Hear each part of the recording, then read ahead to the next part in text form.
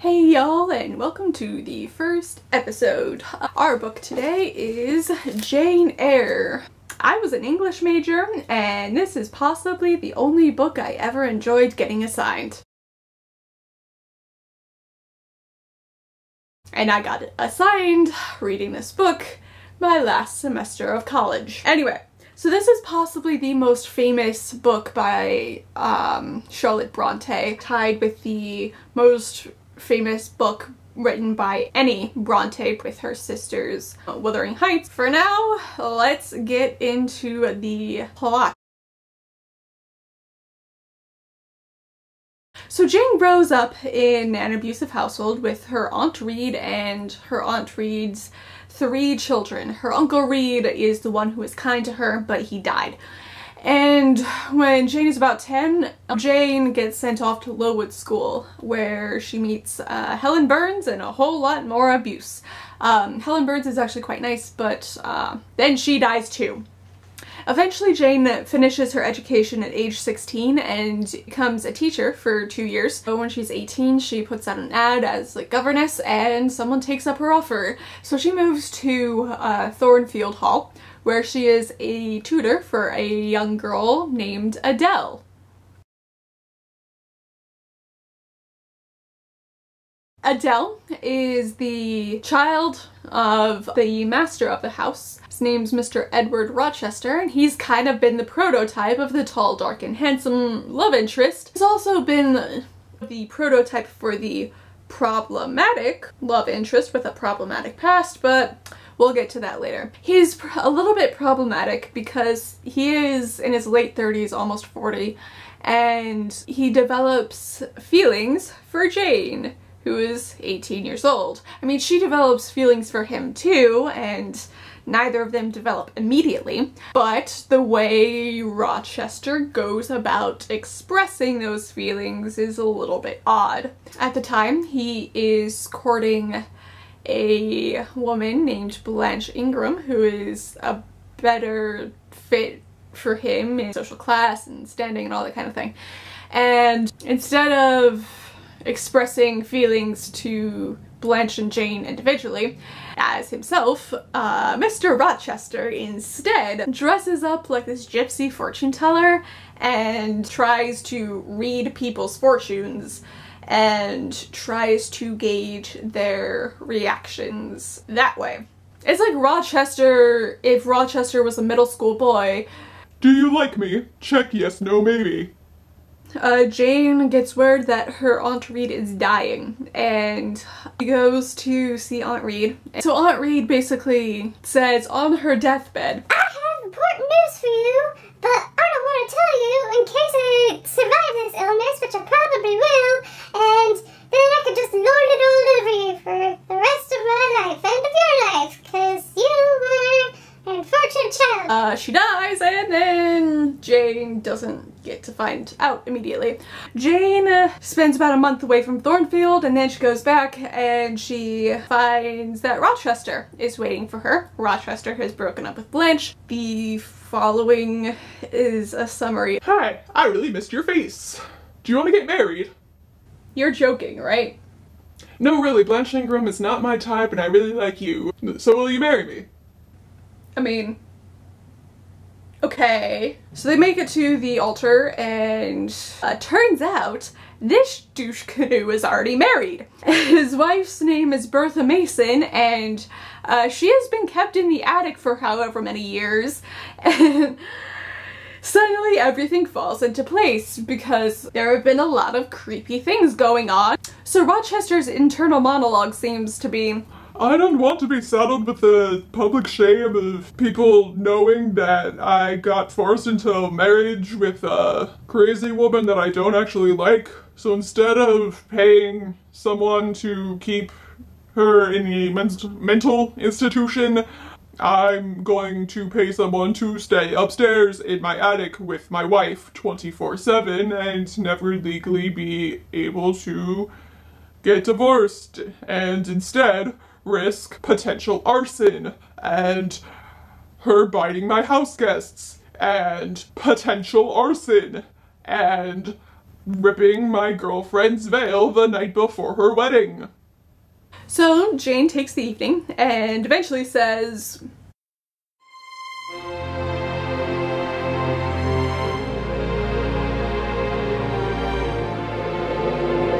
so Jane leaves. She's taken in by the Rivers siblings, Diana, Mary, and St. John, who's conventionally attractive, but kind of an actual asshole. But Jane gets a teaching job. Soon she finds out what Aunt Reed did not want to tell her. Different uncle had died and had left Jane his inheritance. And furthermore, the Rivers are her cousins, and Jane decides that she does not need £20,000, so she splits it 4 ways among her and her 3 cousins. Soon thereafter, Jane and St. John have a discussion that goes a little something like this.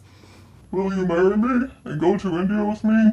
As a missionary, I can't possibly take a 19-year-old woman with me in any other context. No. Didn't you like someone else?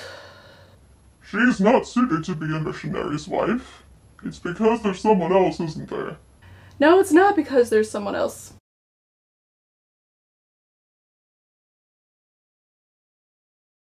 So Jane returns to Thornfield, where she finds out that Bertha has torched the entire building and committed suicide, and injured Rochester in the process as well. He's lost most of his vision as well as his right hand.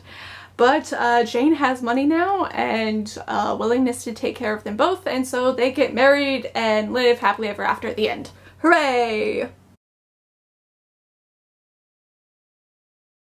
So this book reads a lot like a fairy tale.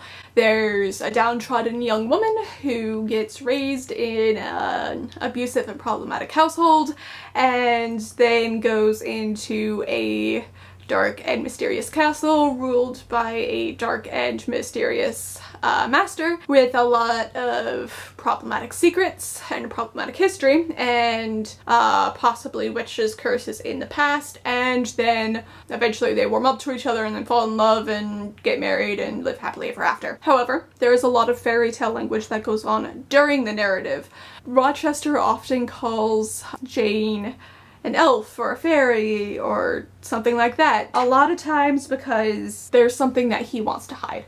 They also have a very sort of fairy tale-like meeting. She's walking alone in the woods and then he comes galloping up and he has a really large dog, and this dog looks like this mythical creature that's come out of the abyss to come and attack her, but he turns out to be fine, the dog turns out to be fine.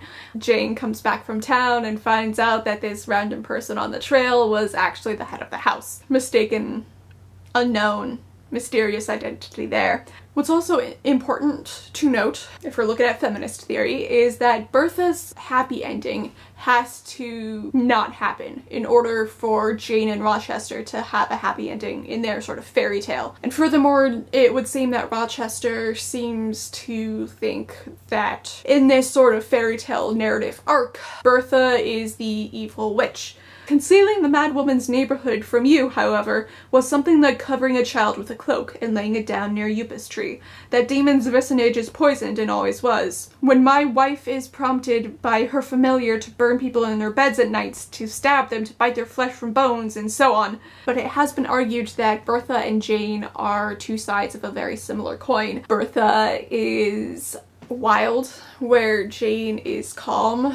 Bertha is passionate, but so is Jane, but Jane's passion manifests in a more socially acceptable way, except to her abusive aunt. So Bertha is often considered a manifestation of the wilder passions underneath Jane's calm veneer. That is why she seems to be acting out with the veil right before Jane is getting married, and Rochester, prompted by the familiar. A familiar is often associated with witchcraft. So Rochester really seems to believe that Bertha is committing some kind of witchcraft, that he is justified in condemning her and locking her up. There's no real word from Bertha's perspective, though in the 1960s, I believe is when it came out. There's a novel called The Wild Sargasso Sea, but it's the backstory of Bertha Mason. But what's also very important is that, unlike in many other fairy tales where the protagonists get married and the female protagonist is still mostly dependent on the male protagonist, that is not the case here.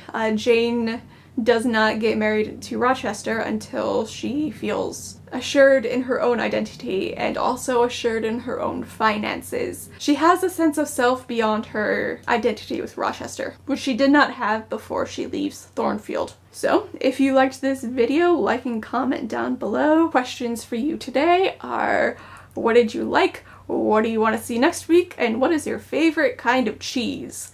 And I will see you in the next one.